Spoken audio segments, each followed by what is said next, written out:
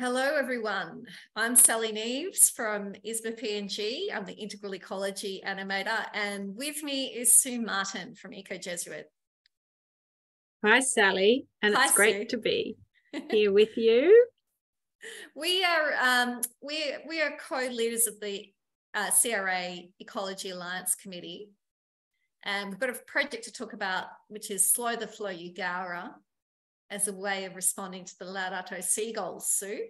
And Sally, I love that we're helping religious institutes thinking about their Laudato Si journey and the 7 Laudato Si goals. And for us, this Slow the Flow Eugowra meets all those goals. And so it is sharing with you this project, but asking you to think about how your Laudato Si journey is going in your institute. And for us, goal 1, response to the cry of the earth. Our climate disasters and our climate impacts are only going to grow. And so it's a hope-filled future that we want to encourage. And this project, Goal 7, community engagement and participation, is just so exciting. So over to you, Sally. Thank you. Well, in the Institute of the Sisters of Mercy of Australia and Papua New Guinea, and I was greeted recently out in Eugowra by Sister Anne Fole, a Sister of Mercy, and we are standing in this photo in a place where the water really built up last November. At that time, we were thinking about, in the Institute, how we could respond more deeply to practical actions on the ground in a kind of a bioregional way, as Indigenous people did, really, in the governance systems that we see in this language map, and thinking about even our own diocese as well. Thinking about where we are located is really important to pay attention to. Who are the ones keeping the rivers clean and flowing, responding to the local disasters, and so on. Really being integral ecologists, Sally. Exactly, Sue.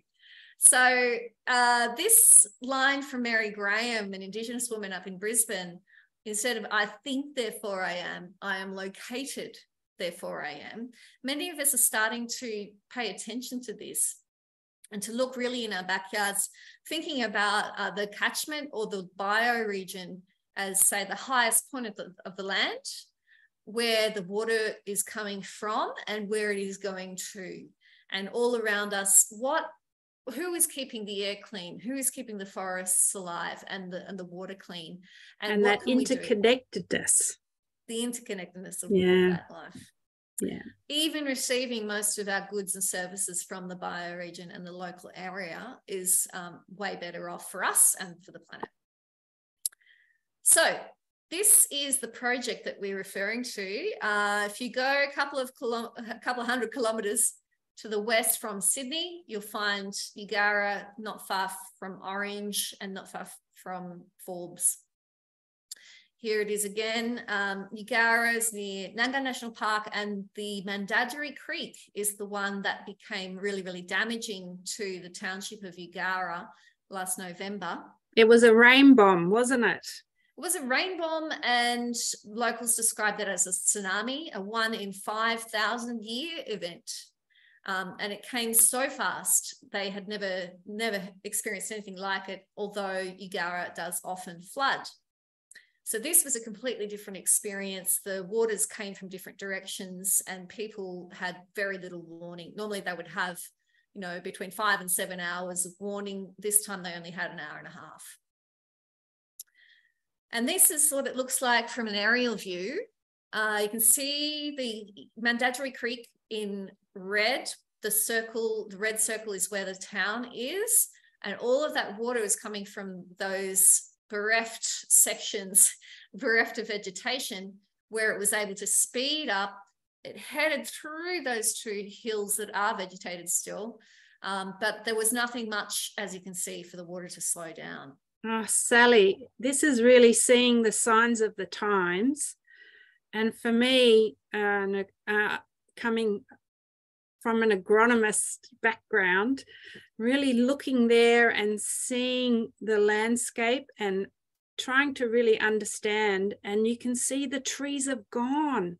And so for us, even knowing that we have to work on landscape restitution and tree planting, Sally.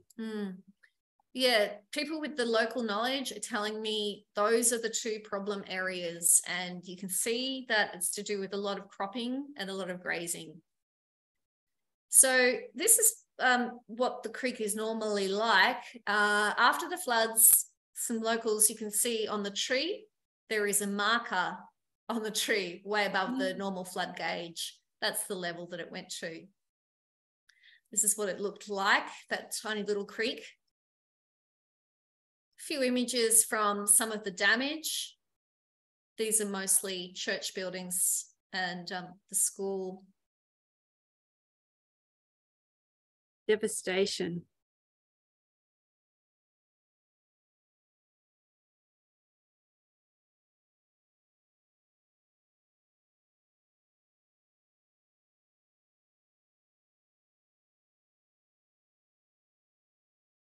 This is how the town is starting to recover. It's basically at this stage where if the building still exists, the floors have been removed and totally gutted in order to make way for the rebuild.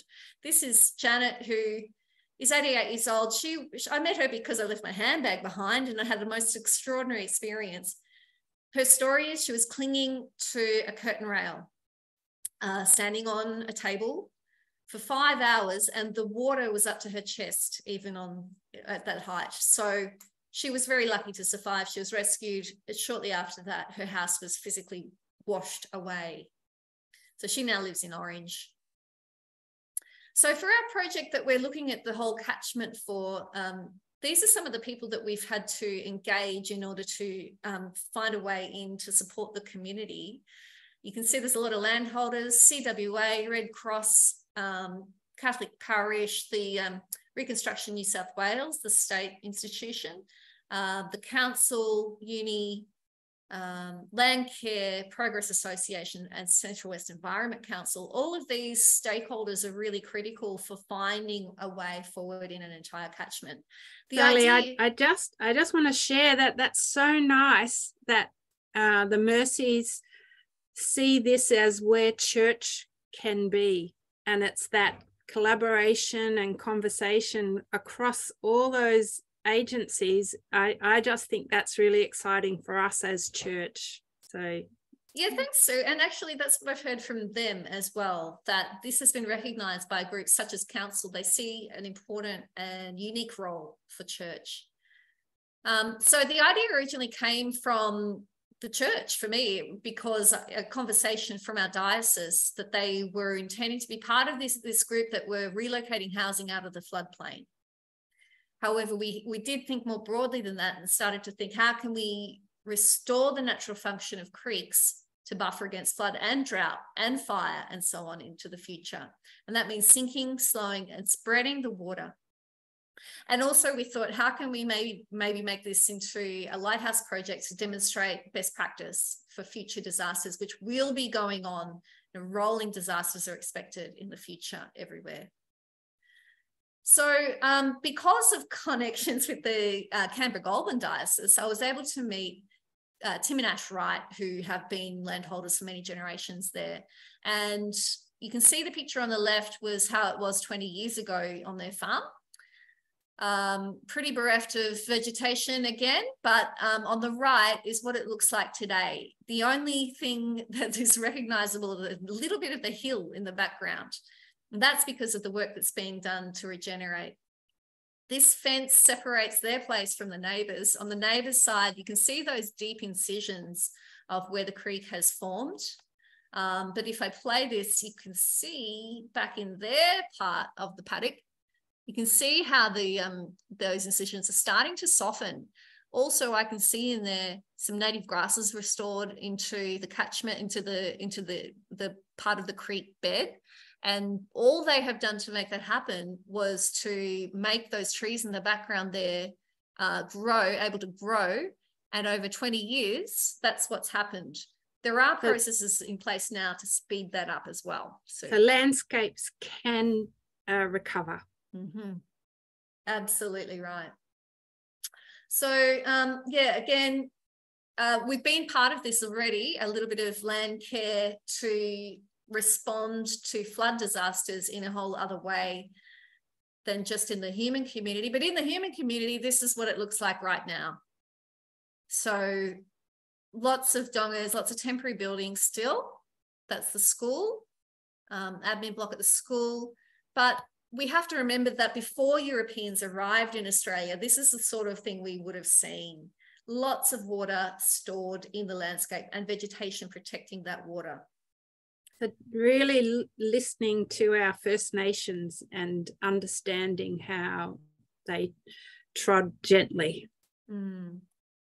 Chains of ponds, swampy meadows is how it was described. So that, as we can see in these diagrams, this is what it was like. Lots of vegetation and native animals that weren't damaging. In the dry times, the water flow remained beneath the surface and it was protected under there, connecting the chains of ponds. And in wet times, the water was able to soak in and spread like a sponge. And all of that vegetation is important because that is storing and enabling the water to sink right in.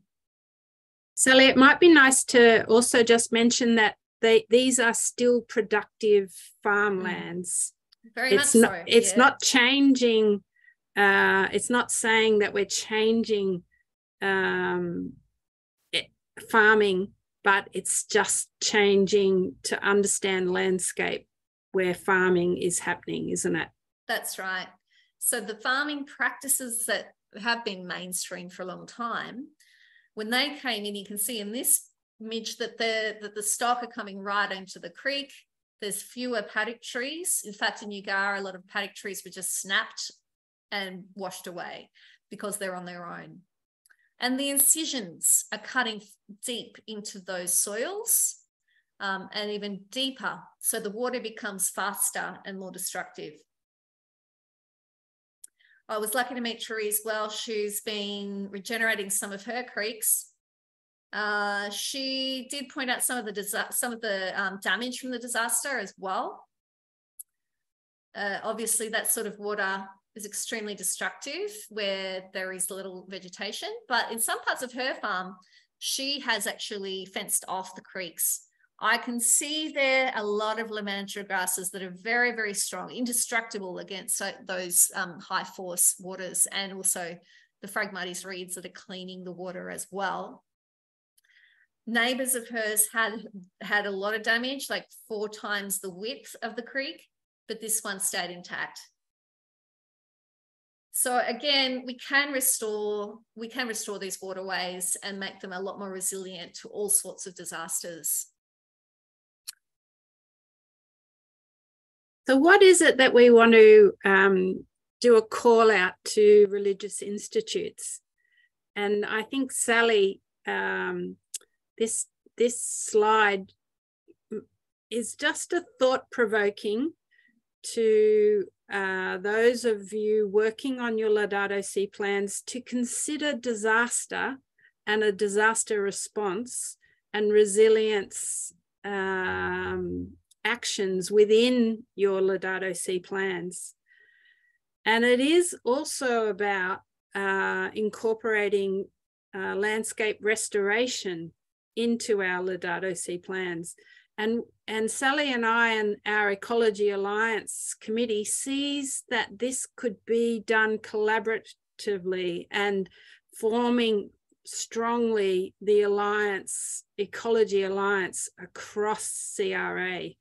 And I just love that this is a lighthouse project and the beginning of the thinking that the Mercies have done as first responders in this community of cry of the earth and cry of the poor, or cry of those made poor by this disaster, is something really exciting. And that leadership in our integral ecology thinking Sally, as a mercy is just beautiful. And so I love that in your ecological literacy, which is one of the Laudato Si goals, the Mercy Institute of ISMA PNG knows that this is the right place to be putting your attention.